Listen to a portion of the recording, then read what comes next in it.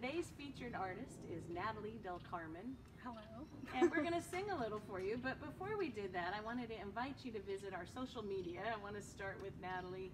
Absolutely. So I'd say I'm most active on Instagram at natalie.del.carmen, and my SoundCloud is just Natalie Del Carmen, and my YouTube as well is the same link.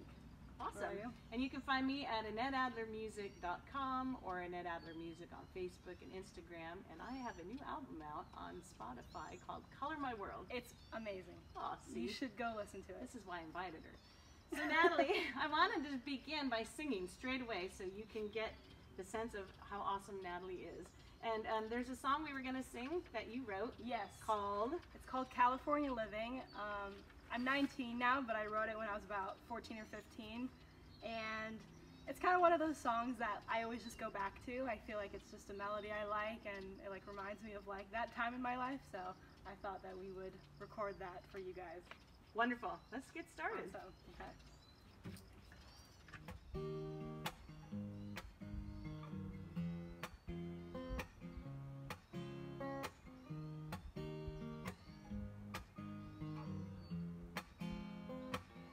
This ain't the best day for me. I just might go insane quite a couple times already. I wanted something more than what was in my hands. What makes me happy, who would understand? Right now I'm giving up. Life seems to mess me up every time. So pardon my manners, I'm no fool, I just don't know what I'm doing. California living, baby, it ain't for me.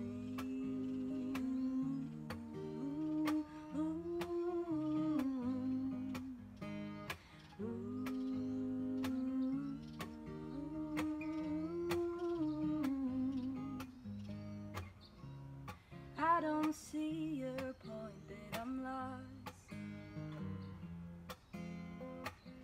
Well, you might be right, but I'm not for complaining. Please don't worry about me, darling. 1,000 miles I'm dreaming. I'll find my happy place where I'll be free.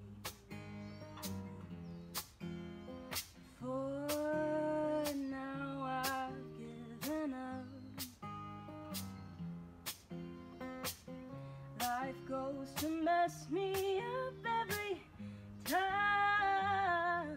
So pardon my manners, darling, but I just don't know what feels right. California living, baby, it ain't for me.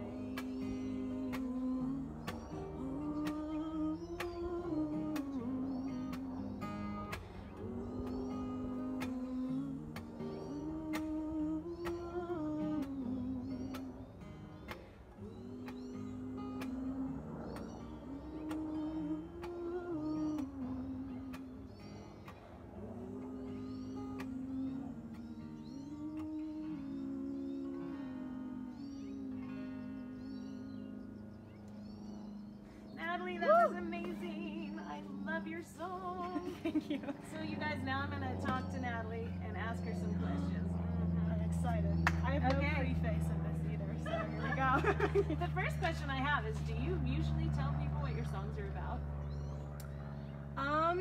If you know me really well, you don't question it. So like when my mom listens to my stuff, I have a feeling she like knows what it's about, because I tend to tell her stuff in my life or like close friends, but I try not to add too much detail, because then I also feel like that takes away from someone else listening to it and relating to it. If it's just so specific, it's like, I can't relate to this at all. So I think it's important to like draw it into your own life, but also make it so people don't really know what it's about, but get the basic idea of it, Right. but not really how it connects to me, really. I've run into that though. People are like, Yeah. so what's that about? And I'm like, ooh, I'm not sure I want to tell you, But- particularly you.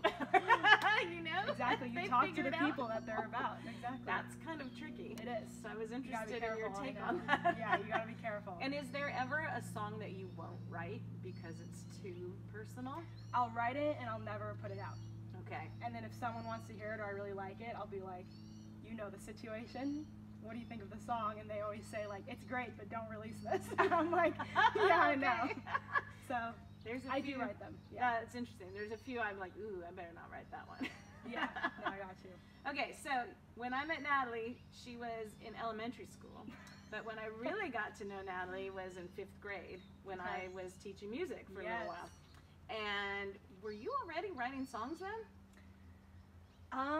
I started on the piano with like lessons, so I don't think by 5th grade I was really like, I didn't start writing until I was trying guitar out, and so I think I started writing maybe about like end of 6th grade, Okay. 7th grade. So Okay. elementary school was just like getting into it, I think. Okay, Yeah. because I thought, did I miss out on that? No, definitely not. The beginning songs were, you weren't missing out on, on anything. And what made you start writing songs?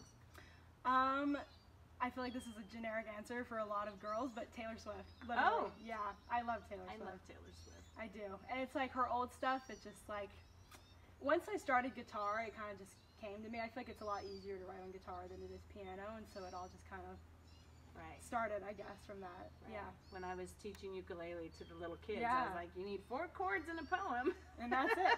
So And you there got it is. it. Who would you say has been the biggest influence on your career besides Taylor Swift, on helping you pursue your career? Oh man. I think probably all of high school, I knew I like really liked folk music or like singer-songwriter stuff, so I think the Lumineers were probably number 1. Oh. It's changed now, but I would say like to know I wanted to do music and like what I like wanted to say in music, it was definitely that group. I love Vance Joy as well. And then these days it's kind of been all over the place. I like a lot of like small artists that lyrically are really good, and then I've kind of liked a lot of production artists. So one is Adam Melcher, which is he's amazing. If you guys don't know who he is, you should check out his song 30 Minutes. It's very good. Okay. Yeah, you would like him a lot. Okay. So a lot of smaller artists now that just aren't as popular and like have a lot to say. I think that keeps things going for me. Oh, that's awesome. Yeah. Okay. Yeah. And then, how do you find the inspiration for your songs? My own life. Okay. If there's like, I was talking to her earlier, if there's nothing really going on in life, I either try to write about someone else, but even then it's like hard to connect with that if you've never gone through it yourself. But I think that's why I'm grateful when like, even if it's like no one wants to have problems in their lives, obviously, but I think when I do get hit with stuff and you get through it, it's like, oh, I can write a song about this, and like, that's what I do with problems, so it's a good thing, I think. Have you written any COVID songs? Like, related to that topic specifically? Yeah. No, I don't, maybe like I like hinted to it, but like, you wouldn't guess that that's this time, I wouldn't think, but Right. have you? Yeah, actually. Oh, I've written really? a few, yeah. I've got a Nice. few. I'm treating COVID like the bad boyfriend.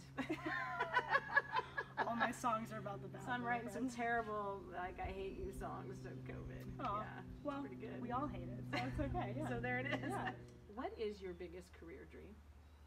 Singer-songwriter, not like a huge artist, but like have the ability to tour, but make money off of it, obviously, and just like play music for people and travel and stuff. But I think if that wasn't something to work out, and if I had different life plans, I would love to just write on a label, honestly, for like an artist, or just work with different people every single day and give music for somebody else to perform. I would be anything that has to do with writing, really, I'm really into. Right. Yeah. That's wonderful. Yeah. Yes. And then okay, so Natalie goes to the Berklee School of Music. I do. And what has been the most helpful thing from the school that's helped your songwriting?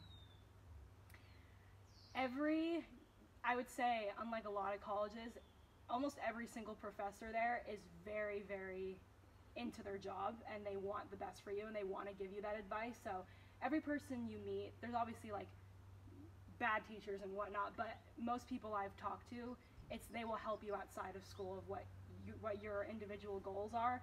So like a songwriting teacher, if I went to him after school and said, I'm working on this song, he'd be like, come in, we'll work on it. So I think it's just, everyone's very supportive, and I think that like the stigma that like you're surrounded by a lot of music kids and they're all like cutthroat with each other, it's not really true, honestly. It kind of depends who you're hanging around with, but everyone is extremely supportive, so it inspires you to do better.